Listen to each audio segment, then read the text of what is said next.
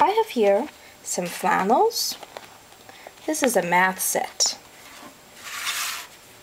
But as you can see, you can use all kinds of things. It's got different shapes, different objects, it's got numbers.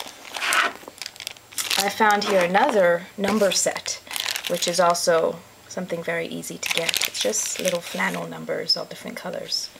So that's something that you can keep in mind when you go to stationery stores or school stores to find something like this, if you don't have a big math set like this. Well, I use both for variety's sake.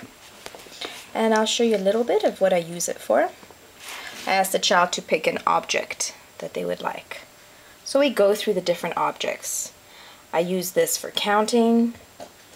For example, I'll put here the numbers. First we put our numbers in order.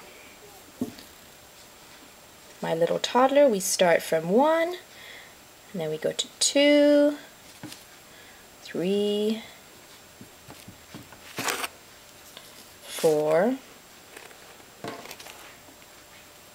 and 5. You can go all the way to 10, and then start your tens as well. So because she's still young, we just do it till 5. And I ask her to pick the shapes that she likes. So we're going to use the coconuts for now. We look at number 1, say 1. Let's put 1 coconut on our board. Next comes 2. How many coconuts do we need? 2. 1, 2. Let's put them down here so you can see them a little better. And on we go to 3. Let's put 3 coconuts. 1, count with mommy. 2, 3 coconuts. Ooh, who likes coconuts? Yummy, juicy coconuts.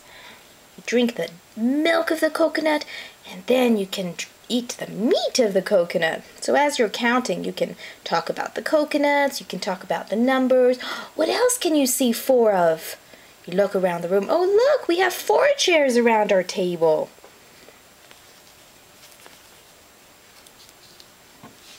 That helps them to recognize the numbers and also counting around the room, not just on the board, but they get to actually see and feel different things and objects. So you can do it with coconuts, or you can have each number be a different object, different object for fun. Something else that I do to reinforce the numbers is I give her another number. It's like, can you find the number 4? Can you put it on top? So she can, is it here? No. Is this the same? Ooh, this is a match, so we'll put the 4 on top. Let's do the next one. This is number 1. Can you find mommy number 1? Flannels are great for kids because you don't have to worry about them getting broken or ripped or wrinkled. So I just love these, and so do the kids. This is just one little idea you can do with your little math set.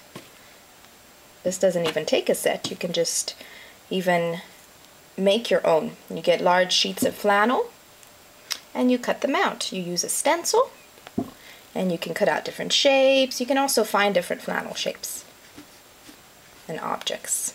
So have fun with your little toddler.